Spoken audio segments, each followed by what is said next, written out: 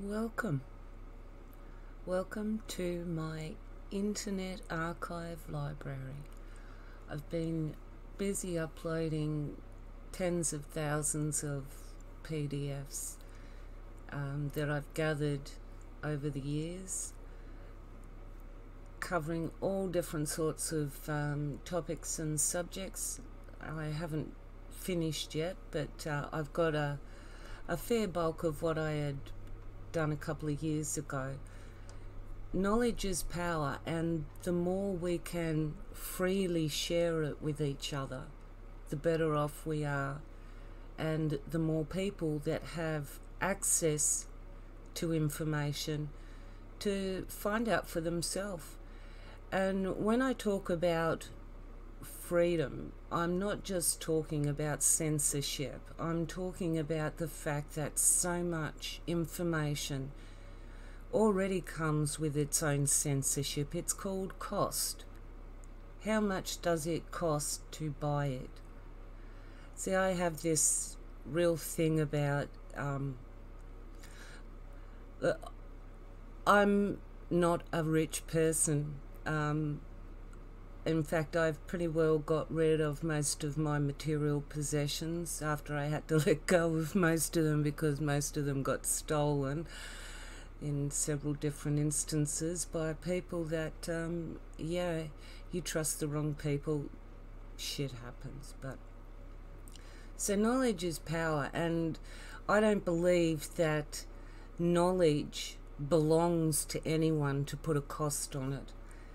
And a couple of years, well, about 3 years ago, I asked somebody who was a channeler whether I could upload some of her old MP3 materials, which I found beneficial to me to confirm. Actually, I had a lot of aha moments when I was listening to things. There was a lot of questions that I had and everything too, but certainly a lot of it resonated with me, and I knew it would with others, and I wanted to share it. So I asked her, and I didn't hear back from her, and I thought, well, no one ever gets back to you when you ask for permission, so you know what, I'm just going to upload them. Well, then as soon as I uploaded them, she got back to me and said, well, I'd prefer it if you didn't because that's my income. And that's the thing that I've got. She said, whilst, I appreciate that you want to share it and blah, blah, blah, it is how I survive and everything. And that has been one of the conflicts for me over the years too, is that, like my son right now, if I told him what I share with a lot of other people here and say that I will never ever ask you for money, I'm actually leading him to believe that I've actually got it monetized, because he'd think I'm stupid for not doing it. But I cannot put a price on knowledge. It's not within me to do that. It is not mine to sell in any way, shape or form, and I don't believe it belongs to anyone. And even all these channelers that say, oh, well, you don't need me, just go directly. It's like, yeah, well, if I don't need you to trigger that knowledge in me, or that journey to start in a different direction, what is your purpose anyway? I mean, most of them are just purely repeating the same things over and over and over. I mean, I have listened to probably thousands of hours worth of channelers now, and I just would like them to come up with something different. I would like someone to ask them questions that are relevant and haven't been asked before. But nobody does that. They're all stuck in this little bubble. So I get quite frustrated when people put a cost on things. But one thing that channelers do say is that you don't need anybody else. Is true. I'll tell you a little story about what that a little bit later on. But first of all, I'll introduce you to a library that you can touch, feel, see, read, hear, and look at. And I've done an index. I'll open this up in a new tab here, just so you can see that there's tens of thousands. I couldn't possibly show them all to you, but I'll just open up the PDF because that will open in the browser.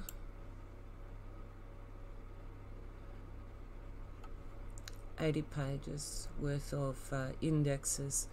So if you are looking for a particular author or subject, I recommend going straight to the index, doing a find and looking for all the different options. Now, I do apologise, there is a couple of repeats in a couple of sections because I had previously uploaded these and I was limited by, I uploaded them to Dropbox, and because there was, well, there's over 80 gigabytes so far in the library and you can only put 2 gig in a free library, so I tried a tricky thing which worked for a little bit, but then they must have figured out it all came back to the same IP address and only the last email address and files that I uploaded was still there, so it wiped them all out. And I was really annoyed at that because it took me 2 weeks to upload them by changing from one email, activating that and uploading there, and making sure that the files were under 2 gig because that was the limit in the Dropbox. And I thought, well, this was a really good way to permanently upload information and make it freely available to people. It didn't work though, and I don't know when it stopped working because I only checked it a couple of months ago and I found that all the links weren't working, and I thought, well, that explains a few things.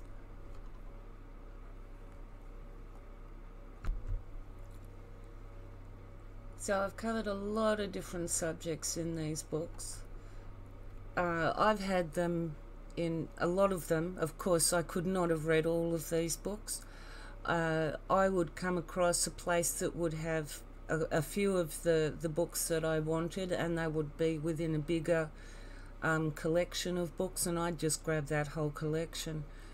And ultimately, it's been a resource library because, you know, when you do a search through certain programs, it looks inside all the PDFs and looks for keyword and you can find things that way. So essentially I created my own library. I have read a large portion of them though, but then before that I've poured my way through about 5 big bookcases full of real books. So that's how you get onto the index. And there are all the files there, various files. Most of them are PDFs, but there are some videos and MP3s in there. Now when it comes to videos, one thing I did find is that because of something I'm going to be doing shortly, I wanted to be able to make reference to the movie The Men Who Stare at Goats. And I used to have a copy of it, but unfortunately that hard drive got wiped, and I tried looking for another copy and I didn't realise how difficult it was. It's banned in so many countries you can't even watch it, and I thought, okay. So I finally came across a place and got a copy of it and uploaded it to BitChute, but it's a pretty crappy version because it only had 24 frames per minute.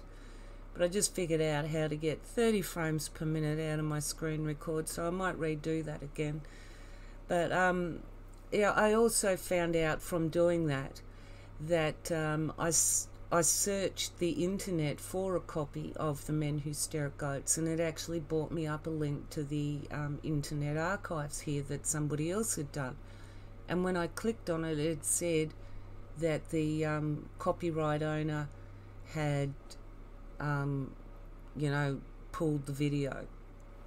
So there is a limitation to what you can actually put on archive.org, even though they don't censor it or anything.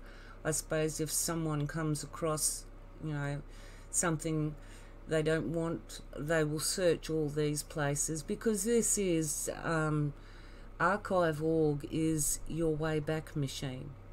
And it's a good place to use. Anyone can sign up. I just signed up, got it confirmed instantly. I had a little bit of an issue. They thought because of the number of accounts in the beginning that I would spam. It gave me an email to send that error to, and the day after I haven't looked back, and I've just been uploading ever since.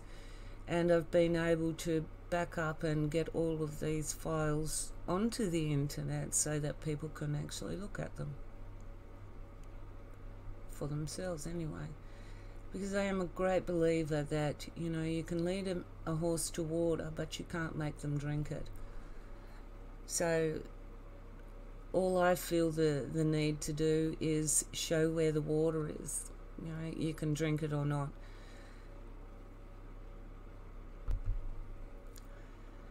Now, I just wanted to explain a little bit about the Edgar Cayce readings. I had for years, before the internet and everything, gone and found any and every single book I possibly could that had any mention of the Edgar Cayce readings in it. But none of them were actually the readings. All it was were people saying, oh, this reading number says this. And, that's second-hand information. I want to know that that's what it said. And so for years and years it bothered me. I had gone through all these books and pulled out all the readings of Edgar Cayce and gotten as much pure information that they said was just his, that they quoted was his. But there was never the full story. It was always what they had taken to use to prove their narrative. I just wanted to look at the Edgar Cayce readings. So then back in, I think it was 2004-05, I had a computer, the internet, and the curiosity to see if there was anything online about Edgar Cayce. And that's when I found the ARE, I can't even remember what it stands for now, but it's basically the association that holds all his readings. And I went online and I found the site because I'd done a search on it, and it came up with a direct link to an Edgar Cayce reading. And I thought, oh wow, this is brilliant. They've actually got the readings, the actual tangible readings, not some of them. And you would open them up, you would read down it, and it is clearly defined in very set format, every single reading. And I went to click on a tab and go to the library to get the rest of the text, so because there was something like 15,000 odd, and it said unauthorized error. And I thought, oh no. But you see, that was back in the days when computer websites were actually a lot less encrypted. So what I actually did was, and I still do it today to see if it still works, and some sites it does, is that you go up to the tab and you just delete that, so it will bring up the page before. And the page before said it was the index page. Now, even though I couldn't access the readings directly, if I took that off, it brought me back to the index page, and suddenly I had what ended up being just over 14,000 readings. A lot of the readings that were done, some weren't recorded because of anonymity. I mean, they were, but they were given directly to those people, and even though they were logged as a reading, it was logged as a no reading. So there are a lot of no readings, because Edgar Cayce did do readings for a lot of very influential people. So when you go into the Edgar Cayce, where to put him?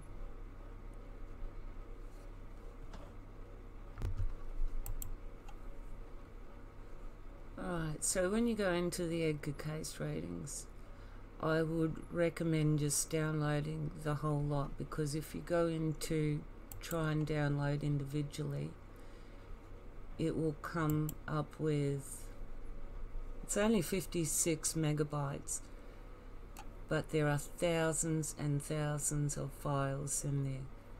They are only text files. See, these ones here are actually that website's category listings, so it tells you all the different subjects that are covered. There are a lot of health readings on there, but all the readings of Edgar Cayce are here. They all start off and they go through all the way through. Now, years ago I did go through and add to the end some form of trying to be able to classify readings, because some of them are pretty boring. They're just medical ones that in one sense I say they're boring, in another they're not, because they're very valuable natural healing methods. But Edgar Cayce deals with auras, colours. He covers a lot of history in certain ones, and there are certain ones where he actually does state things. He talks about several past civilizations, cultures, and yeah, he just covers a lot of, yes, dreams, past life regressions, past life readings. See this one here, a life reading? That would be someone that has done a past that he's done a past life reading on. Now when it says it's 2613, 26 is a 29-year-old female housewife, and she's a Protestant, and 13 is the 13th reading that she's come in for. And this is what an Edgar Cayce reading looks like. It goes through, you've got the person that's asking Edgar Cayce these questions, and he answers them. And then at the bottom you've got a little you've got follow-ups, and that's what I find incredibly interesting too, because they were monitoring, they were following up on what he had actually produced as far as information. That's why there's a whole body of information out there that people keep focused on to support certain things, and most of it is to do with past civilizations. They do not tend to focus very much on the healing aspects of all his readings, which is the majority of it, because this is the 13th reading. All those 12 before could have all been on health issues, and some of them he does specifically on auras. So I mean, it is a huge body of work, but as I said, because of the referencing down here and how they've tied everything together, you can actually get some overall view of the validity of the information and whether it carries on into another reading or is relevant.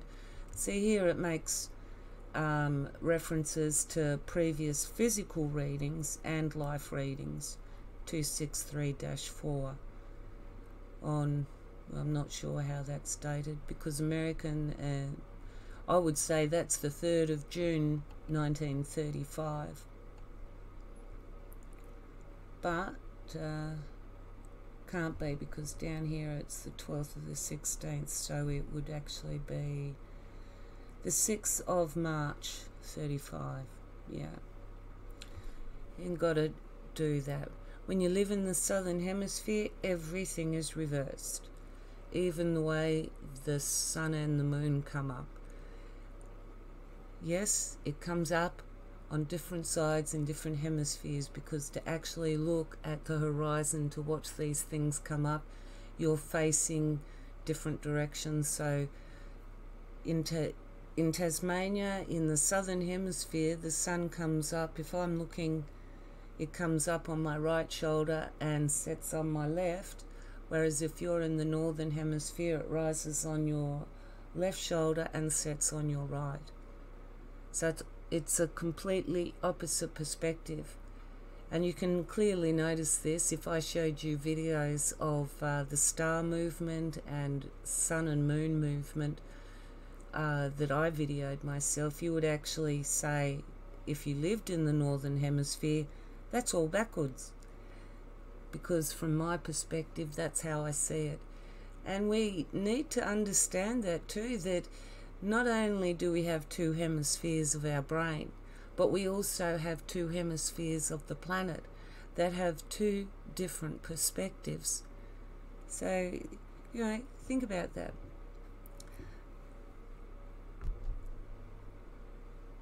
So I think I've showed you pretty much how to access that. I will leave a link for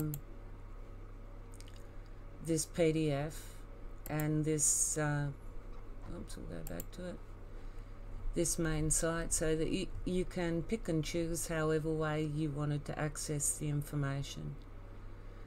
So as I said, that's your solid and tangible and real way of obtaining knowledge for yourself. There are, however, other ways, and they include dreams that you have when you are asleep. They are lucid dreams. What would come to you as daydreams, deja vu, or a sense of knowing. There is an experience I'm going to share with you now that happened back to me in 1988. That was a way of gaining information that I couldn't find it anywhere in any book. I can't find it in any digital internet place. I know that there is no record of this, because where I got the information from, I know it's true. I know it's real, because I saw it all. And when people call it downloads these days, but before they used to call it downloads and I got all this information and blah blah blah, I used to just call it a sense of knowing. There are some places that you can go to that you cannot but help feel something about the place. There is just something. You don't know what it is, you can't see it, you can't touch it, you can't even smell it, but there, all your physical senses are on alert to it for some reason. There is something, well, in this instance, something really wrong with this place. At the beginning of 1988, I was still working at Dun & Bradstreet in Victoria, and I had a new boss. Now, he was a great boss, but he just wasn't the old boss, and without my old boss there, things weren't the same. And besides, I'd never meant to stay in Melbourne. I'd already been there long enough. I was always heading to Western Australia. That's another story. I'll stick to this one. So I quit my job at Dun & Bradstreet, and after I had worked at the Port Arthur pub as a barmaid, I had barmaid experience, and that's how come I travelled and worked all over Australia. I'd first move somewhere, get a barmaid job, well, that was after here anyway, I'd get a barmaid job and then get a full-time job. When I first moved to Melbourne, my grandparents were there, so I stayed with them until I got a job, and so it wasn't until after I left. When I did leave for Western Australia, I didn't have really a cent to my name. I had nowhere to go, no job to go to. But hey, that's the gypsy in me and the adventurer, that, you know what, something will happen. And besides that, I can always get a job as a barmaid. So I worked as a barmaid at the pub just down the road here, along this road here in Brighton. And there was another woman in there that she was also from Tasmania. And we met and we got along. She only did the bar work part-time. She worked full-time for Extra Clothing, which was a subsidiary type of Just Jeans at the time. So we got along like a house on fire. You know, we became really good friends, and I moved in to Spray Street with her, just down the road there. And that's, at the time, I was still working at the Brighton pub. I had been getting quite a bit of work there, and you know, whilst it was enjoyable and paid the bills and everything, it wasn't really something that I wanted to do. So when the woman that I knew, she worked up here, there was Just Jeans had an extra shop that they were closing down, and they were going to set up a Just Jeans shop in there, and they wanted her to go in and clean up the mess and get it ready. She was kind of known within the company for doing that. So I'm not going to explain the bizarre world of Just You, Just Me, Just Jeans. I'll try and keep it on track to this experience and how I ended up working in this shop and experiencing what I did.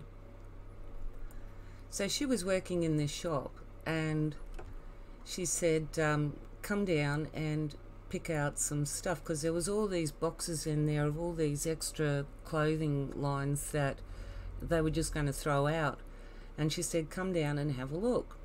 So I went down and had a look in some of the boxes, and it was like Christmas for nothing, you know, all these clothes, and they were good quality clothes. But the thing was that when I walked into the shop, you could feel it straight away. You know, it's not a very comfortable place to be. I didn't want to be there.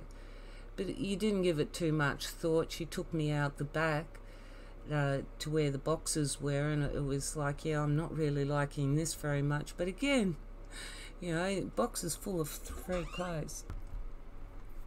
So the sorry, I got interrupted. So I know where I'd got to, and I'd been in and out of the shop over the next couple of months while this woman that I was flatting with was getting rid of the old extra stock and setting up the Just Jeans store so that it could open to the public.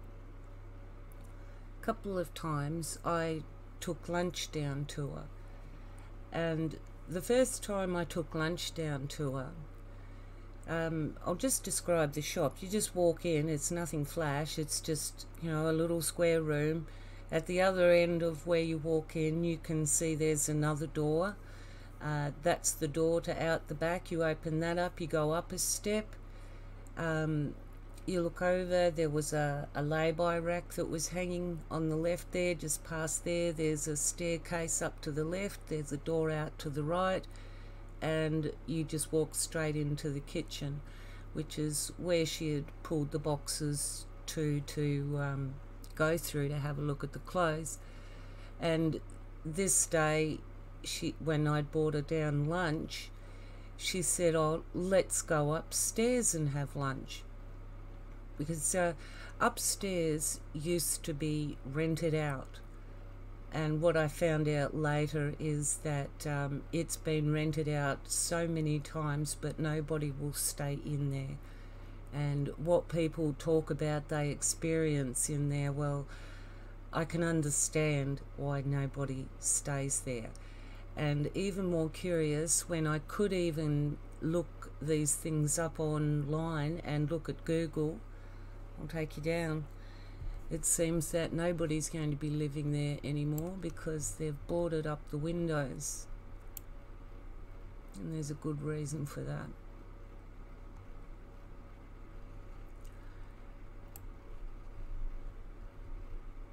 Yes, it stands out, doesn't it? It's this one with the boarded up windows. When I first looked at it a few years ago, it looked a little bit different. There was only blackout on the windows, like boards that have been blacked out. Now it looks like the whole veneer has been bricked over. But as you can see, it's a simple little shop. You walk in there, there's a door up the back. It's only a few steps to go up the stairs, that wind around and come up to the top. There's a room that goes back, and there's a bathroom that's here, and then you come out into the lounge room. And the day that I went in there, I sat in this corner. It was a sunny day. There was not a stitch of furniture in there. It was completely empty. And I sat right in this corner because I wouldn't sit anywhere else. I didn't even want to be in there, but I'll tell you how I got up there anyway. And so, yeah, so opposite that stairway to go up is the door to go out the back, which goes out past to the car park out the back. But it goes past these two little, I don't know, they must have been old coal, where, you know, you'd get your coal delivered for heating or whatever back in the day. They were like cellar type things. And yeah, that's part of the story coming up, because that creeped me out too. And you just kept going forward. You'd go into the kitchen area. So this day I'd gone in and taken her a lunch, and she said, oh, let's go upstairs. It's a nice sunny day. We can sit in the sun. And I didn't really want to go up there because, you know, whilst I'm not on high alert at the moment, it doesn't make me feel comfortable to be in this place. And I thought, oh, well, you know, yeah, let's go. So we opened up the door at the back of the shop and took a couple of steps towards the steps to go up.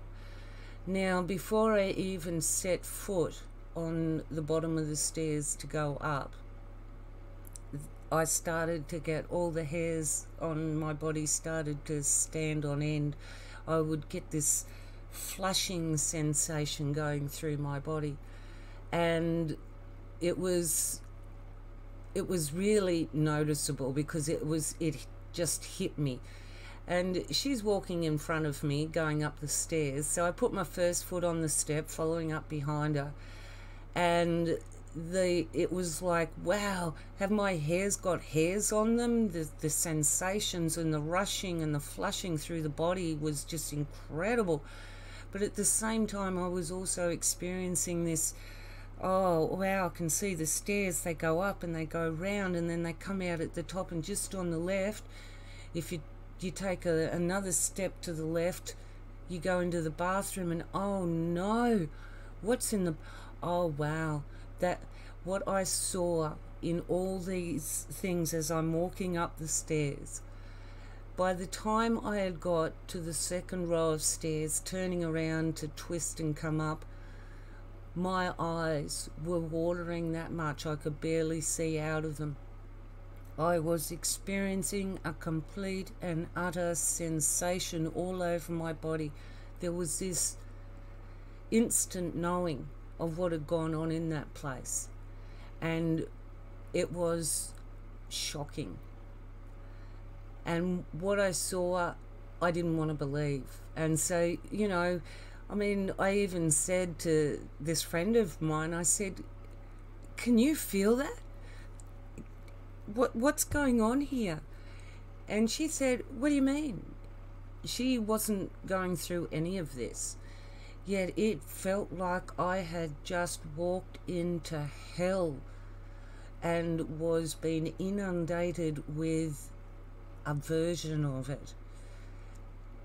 So we sat over in the corner. I insisted on sitting in the corner. I wouldn't sit anywhere else. I tried to get her to go and sit somewhere else outside, but No, we just sat up there and I swore, you know what, I'm never going to do that again. But before I tell you what went through me at that moment, I'll tell you that shortly after this,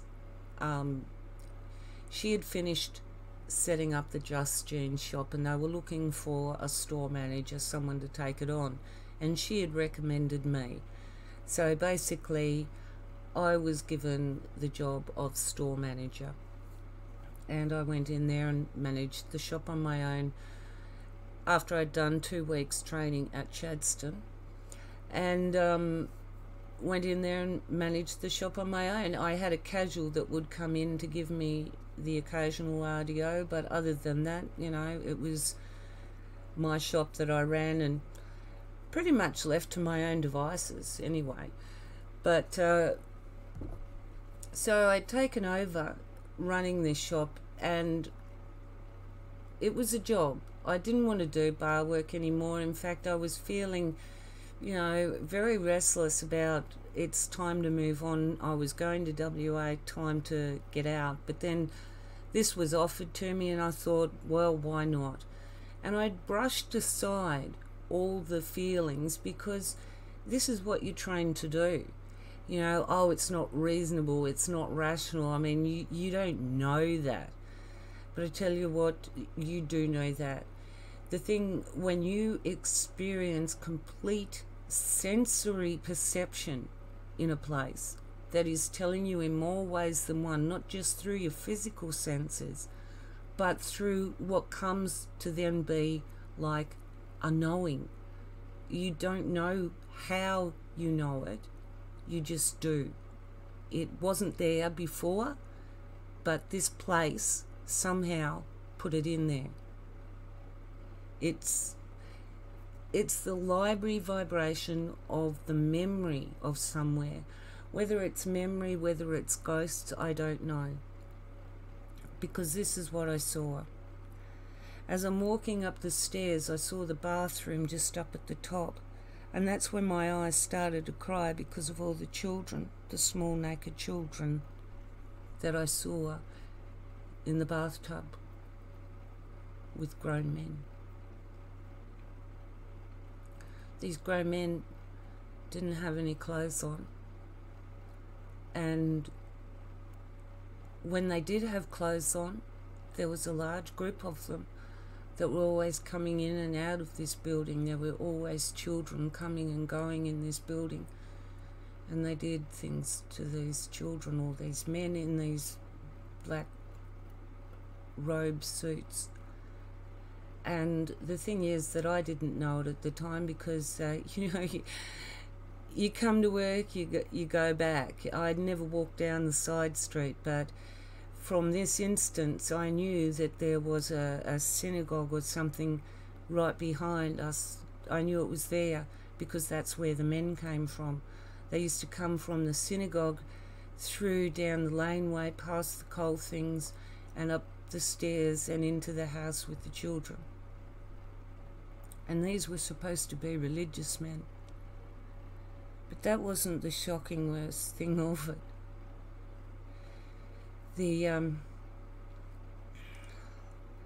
There are bodies still there of the children buried in the basement. These activities have never been uncovered, and there are bodies in the basement. Just at the end of the shop, the door that goes out the back, I didn't know it until after I'd been working there and I moved away the lay-by stand, and I had an instantaneous flash. There are a lot of dead children down in that basement, and every time after that I walked past that, I had to go out the back, I would run past that. It was like I didn't want what was there to catch me. There was so much evil done in that place. It left an impression, and boy, what an impression it is. Now, overnight time, there was late night trading Thursday nights. So I would trade till 9 o'clock. And that meant that I had to go out through the back of the shop and go out the back door and up the laneway past the coal bunker basement type things. And I hated it. You know, even though in my younger years I was really scared of the dark, there got a time where I had no fear of it at all, because I realised, you know what, if something was going to get me, it sure as hell had enough chances, and it hasn't, so I'm not going to be scared of it anymore. What have I been scared of? But when I am scared, I know that there is a reason to be scared. And when I would finish at 9 o'clock at night and I would go out that back door, I didn't want to run, because whatever was there watching me, I didn't want it to think that I was scared. And I tried holding this kind of, you can't sense me, you can't feel me, and you're not going to scare me kind of thing. It was an intense thing. And then I'd quickly walk out to my car and get in and drive home. I mean, it was pitch black down that laneway, and it's an old building, and it even feels spooky down there, because I seriously think that down the laneway there where those coal bunkers are, that's where they brought a lot of the children in through, and they would leave them in the cellar area and then go down and get them out of the cellar and take them up and do whatever. I don't know. I'm only telling you what the impressions I got from it were. So all of these feelings, you know, I'm feeling pretty uncomfortable, but I'm thinking, look, you're a big girl, get over it. Even though I still had a hard time to go even out the back door of the shop now. It was just getting too intense. I didn't like being there at all. And I was thinking, well, you know, maybe it's time to go to WA. And I'm thinking, yeah, but you've got a job and it's something different. And yeah, let's see where it goes. So I'm in the shop one day and see this street here, how it's got hardly anybody going down it. Well, if it's between 12 and 2, you can't even move. There are just so many people walking around at lunchtime. And just down here there was a takeaway shop. It's now Baker's Delight, but it was a fairly big takeaway shop that offered lots and lots of different types of food, and so everybody came around from all the different area to get their lunch there, because they catered to everybody. So this street along here was packed with people. And I'm standing inside the shop. Now, you have to understand, it's not a very big shop. You can almost see the back of it through the windows there. It's just up the back there. It's not big. So I'm standing inside the shop looking at this great big flow of people and thinking, well, I don't think I'll duck next door and get a sandwich yet, because I think there's going to be a big lineup, and you know, all that stuff's going through my head. And usually I'll wait till after the lunch crowd anyway, but I was a bit hungry that day, so I thought I might just shut it for a couple of minutes to try. But you've got to wait so long in the shop, and you end up having to shut the shop for half an hour. And a lot of people might want to be dropping in to buy something, so I'm just standing there umming and ahhing over what I'm going to do, and looking at the sea of people and thinking, yeah, I don't think I'm going to get into that. And all of a sudden, this old guy, you know, it must have been well into his 80s, you know, maybe even his 90s. He was walking along with a walking stick, and he was really huffing and puffing, and he was walking in through the doorway here towards me. And as he's walking ever so slowly, you know, he'd taken quite a few steps. He's inside the shop now, and I'm walking towards him. And as I'm walking towards him, because I think, you know, I said to him, do you need a glass of water? Come and sit down. And in response to that, he didn't even put his head up and look at me, because he's making all this effort just to walk in. And he's saying to me, no, you can't go out there. He said, bad things happened here. Nobody should be here. And I mean, as he's saying this to me, because I'd walked up to him and I said, here, you know, as I'd said, come and sit down, I'll go and get you a glass of water. I turned around to walk towards the back door to go and get a glass, and he said that to me, which was, what, a second or two, if that. And I turned back to answer him, and he's gone. Completely gone. I mean, it just took him all this time to walk into the shop, and in a split second he's just gone. And I walked out to the crowd, because there was still this streaming crowd of people going by. He couldn't have got back into that crowd so quickly. He couldn't have. Where did he disappear to? I even just walked straight out of the shop and walked up and down the street trying to find this slow-moving guy. I could not find him. I mean, he couldn't move faster than me. He couldn't move faster than anybody. I mean, a turtle can move faster than him. He was moving very slowly. So after that, that was it for me. I quit my job and I went to WA. And that's another story. But years later, I did, when the internet came online, try to find out if there was something that could back up what I had seen in my experience. And the only thing I did know was that, yes, there is that synagogue, and, you know, there's nothing. And that's, but then I didn't really expect to find it, because all the secrets are still buried there. And they're not only buried there, but the evil that was done there still vibrates, even with normal people. Normal people have had experiences. Like the girlfriend that I lived with that shared this shop with me, well, shared it, she got me the job. She had told me, when I'd said to her about what had happened, you know, after walking up those stairs and everything, she said, well, you know, it's funny you should say that, because from what I've heard, it's got a pretty, you know, bad history for keeping tenants. People record strange events and all different sorts of things.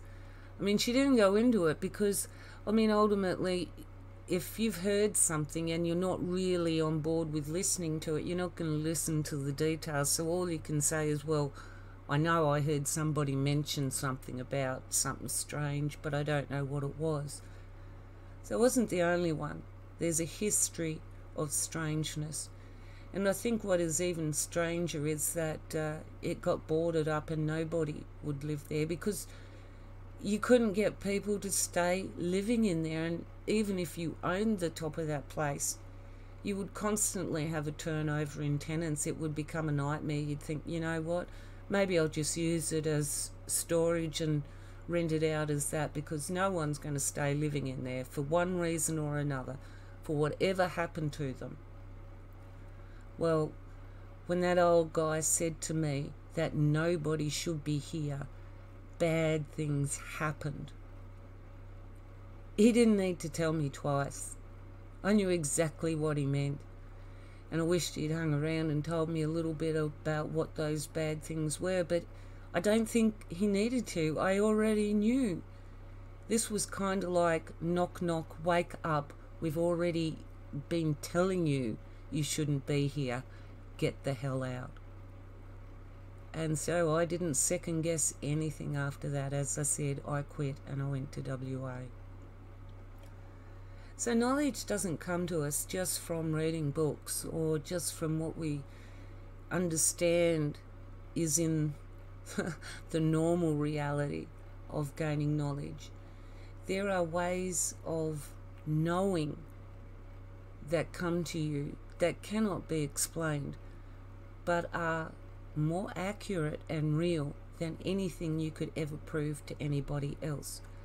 But you don't need to prove it to anybody else. You just need to prove it within your own reality. And that was my reality, you know. I don't think anybody quite experienced it that way. Any of those that lived up there, wow, I couldn't even, when I went and sat up there that day for lunch, I couldn't even eat what I had taken for myself to eat. You know, and it was just completely stifling to all the senses. It just overwhelmed. So I suppose, you know, if you want to call knowing a download, what I saw, what I experienced, you know, we all have different ways of receiving information. We are receivers and transmitters on all levels, but especially energetically. And energetically, there is no boundary between dimensions, and there is no distance, and there is no time. These are outside of the constructs of the reality that we have created for ourselves in this earth. But nonetheless, they are still part of it, a part that I hope others will start opening themselves up to experience that greater part of themselves. All right, not this bad experience, but what I'm saying is that my instinct in the first place was on alert. It wasn't on high alert. But once I pushed into that situation, I received, wow, a very big alert level. And I ignored it. I suppressed it and thought, nah, I'm going to go with the normal. Because, you know, most of my growing up had been not normal. I just wanted to live a normal life and have normal things happen. I didn't want this.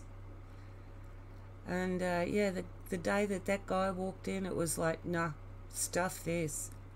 You know, I've been getting all the warnings. I know what's going on here. I can feel it. I know it. You know what? I'm not second guessing it. Time to move on. And speaking of time to move on, it's time to move on from the subject and end that one. Because, as I said, I went to WA, and that's another story altogether. I just wanted people to understand that your own personal knowledge does not necessarily have to come from the physical world. There are more ways of gaining knowledge, or knowledge. Yes, to know something. Interestingly, the fact I couldn't even describe to you how I can say that the word science consists of SC, which means to know, and ENS being the state of being. So science actually means to be in the state of knowing. And I kind of laugh at that because, if anything, science is anything but knowing. It is all about theory and guesswork, learning and finding out, and replacing old theories with more advanced understandings. So, knowing, in science, there is very little knowing and very little state of knowing. Lots of theories, lots of guessworks that end up being called laws and saying this is the way it works, but you know that in isolation they may, but if you take into consideration all the laws of the universe and other factors, well, it doesn't balance out. So until it balances out, and that's why Nassim Harriman's Black Hole movie, which I can't upload to YouTube because they pulled it down. I tried on another channel, it got blocked for copyright claim. So I uploaded it to BitChute so that people could watch that, because that's a kind of a concept of the universe as I see it.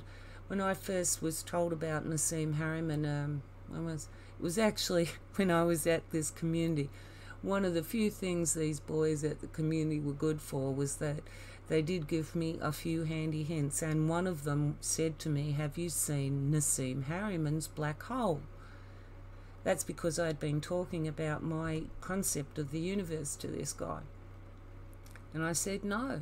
So I went and had a look at it, and when I watched that movie, well, it was a movie, it was kind of like a documentary.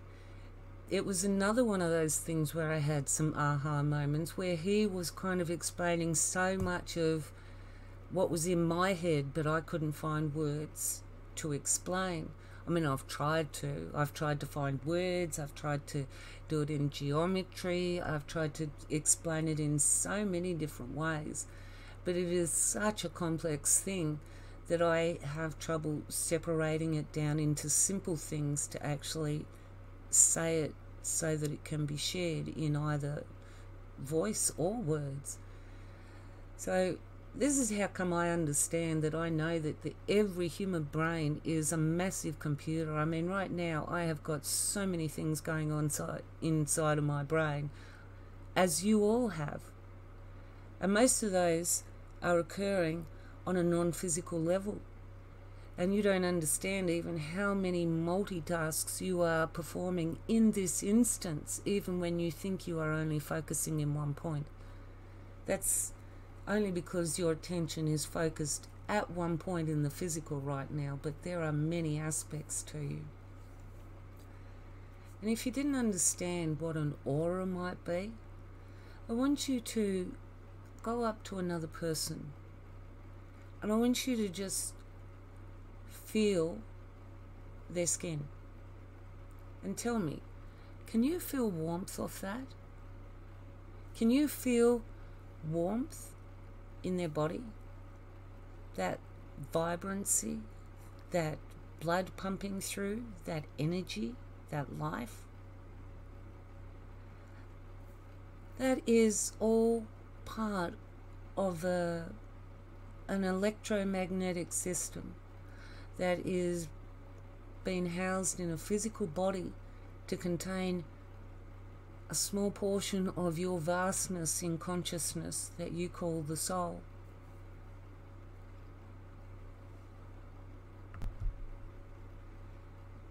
You experience much more than what you perceive you know.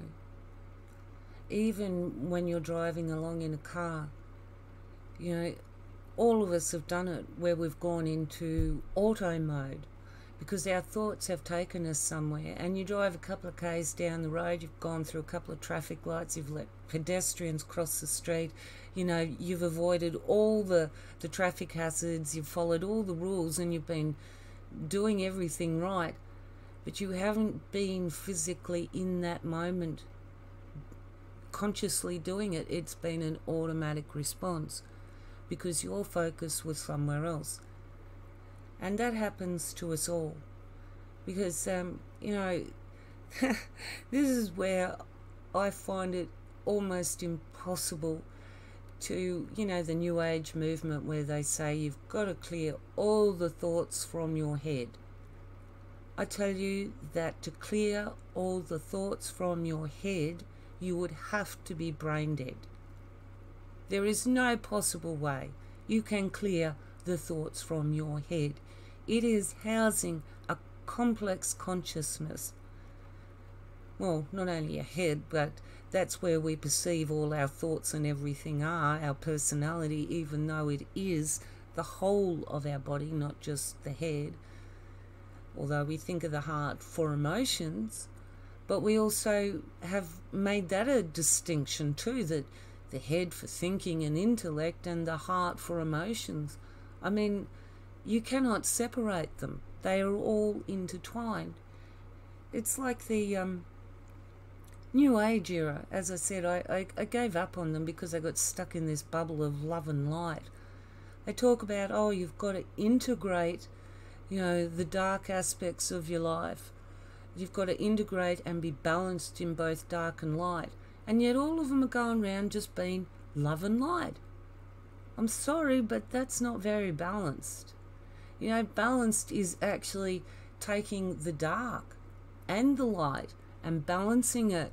It's not just going, oh, love and light, yes, it's what we focus on. I'm just going to choose to ignore that there's pedophiles and all these other things. Someone else will fix that. I'm just going to choose to be in this existence. Love and light. Yeah, balanced. And you know, they get stuck in this narrative and yeah, they make a successful business out of it. It's not real. That's why I suppose I'm speaking out now too, because I'm so over all the fakeness. And even those that are coming out now that are bagging the truther community and saying, oh, that's all corrupted too. It's like, duh, and even you who are saying it's corrupted are corrupted. You're the ones actually leading the corruption. Like right now, I've been listening to this one person very closely. I hear them say, stand up, wake up, you know? And then in the next breath turn around and say, but don't have a stake in the outcome. No stake in the outcome. And in my brain, that just doesn't compute. I mean, how can you stand up, wake up, and have no stake in the outcome? If you have no stake in the outcome, what you have is apathy. What are you going to do if you've got no stake in the outcome? What outcome? I'm just going to sit back and wait for someone else to do it. So in my mind, saying wake up and stand up and having the philosophy of, you know, no stake in the outcome are contradictory. Of course you have to have a stake in the outcome. If you don't have a stake in the outcome, you're not going to stand up. You're not going to wake up. You're just going to sit back and take what's dished to you. That's when you've got no stake in the outcome, is to take what people give you. Not what you want or need, but what they say you get. Now, is that what you want? Do you want to stand up and wake up? Or do you want to be apathetic and have no stake in the outcome? And that comes to one of my pet peeves over the years too, because you have the new age industry saying, you know, you've got to set your intent and thoughts create reality, but, you know, have no expectation of form. And I'm thinking, well, if I've got no expectation of form, what am I going to create? What do I intend to create to form if I've got no expected form that I should receive it in? You know, send me a burger, but yeah, make sure it's all been run over by a car 50 times and spat on and trodden on and then give it to me. No, I don't want it that way. I have an expectation or form that it will be delivered edible. So again, it was a contradiction of how can you have an intent to create something and thought creates matter and yet say, well, you know what, don't expect what form it comes in. Don't limit what form it comes in. Just sit back and see what comes to you.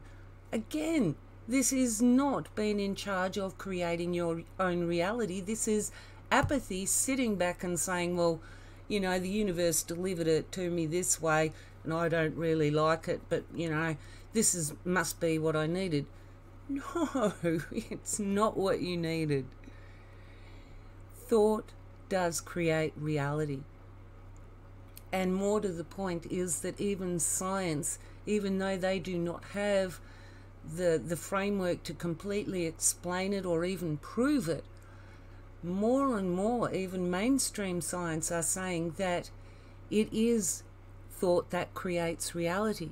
Like they're never going to find the God particle, you know, that final piece of division.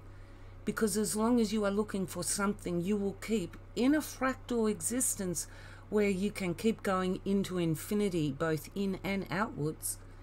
You will always find yet a smaller and smaller and smaller and smaller component.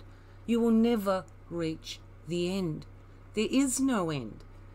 So they set up all these hadron colliders, you know, and they find the Higgs boson and they go, oh, we found the God particle, you know, this is This is it. This is as small as it gets. No, it's not. You have merely unwrapped another layer, and there is an infinite number of layers. But trust me, you are never going to be able to perceive them with physical devices. There is much more out there. But then again, with CERN, they're not actually looking so much into the physical. They actually state on their website that they are going through into other dimensions looking for resources to bring back. So I'm not saying it, CERN are saying it, that they go into other dimensions to bring resources back. My question is, what are those resources? So everything that is done by science, like with CERN, like with the MK Ultra programming and the Men Who Stare at Goats movie that I'll introduce in the next video, all of these things go back to how man has tried to make technology to utilize the inherent qualities that are intangible within all people.